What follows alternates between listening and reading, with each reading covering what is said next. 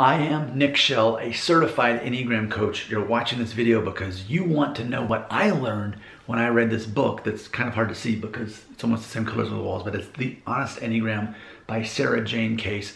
I'm making a video for all 9 Enneagram types based on the notes that I took and therefore the things that I learned from the book on each of these. You're watching the video on number 3. And by the way, if you want to buy this book that inspired this video and taught me this stuff, you can actually click a link right there. It'll take you to it on Amazon. If you want to learn your Enneagram personality, there's a free test you can take right there. It takes about 10 minutes.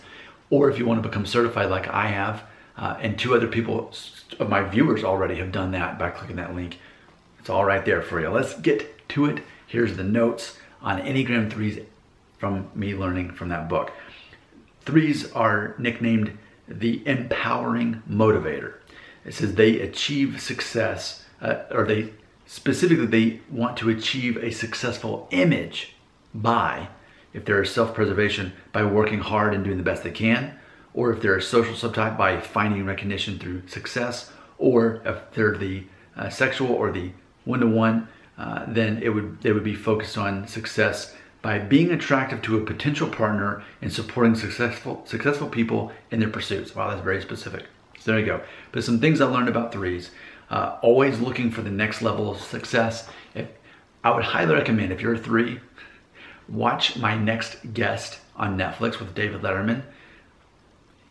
The timing is very strange, but he happened to have released a new episode where he interviewed Will Smith. And this was right, it was filmed before the whole, slap thing happened. But then it wasn't released until after it happened. And it's really interesting to see Will Smith talking about how no matter how successful he's ever been, he can never be happy and at peace with that. So I'd highly recommend that if you're an Enneagram 3, you can kind of see a very famous person whose folly actually was wrapped up in that too. It's very interesting. So always looking for the next level of success, that there is no top to reach. True success, though, is how you feel about your life. If you're a 3, how you feel about your life is actually the success. It says 3s are often charming. They are aware and engaged in self-starters. 3s need to focus on accomplishments, not successes. So success can be somewhat of a relative term, but an accomplishment and how you feel about that accomplishment arguably would determine reality in a healthy way for if you're a 3. It says 3s are the happiest and healthiest when they incorporate failure into their lives. It's so funny. I'm filming this during my lunch break at work. My boss, who's a 3, had just talked about this. We were revisiting our New Year's resolutions, and she was saying how specifically she is learning to embrace failure because that's how she learns and improves. So yeah, that's definitely a thing for a 3.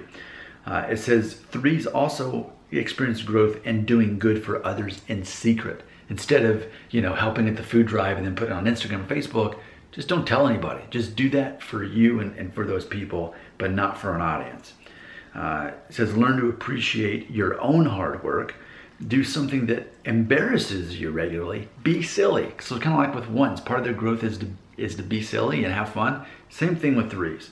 Because basically the idea of making fun of yourself in a silly way in your mind kind of associates with failure, though it's not really failure, but it's kind of a microdose of failure that actually helps you grow if you're a 3.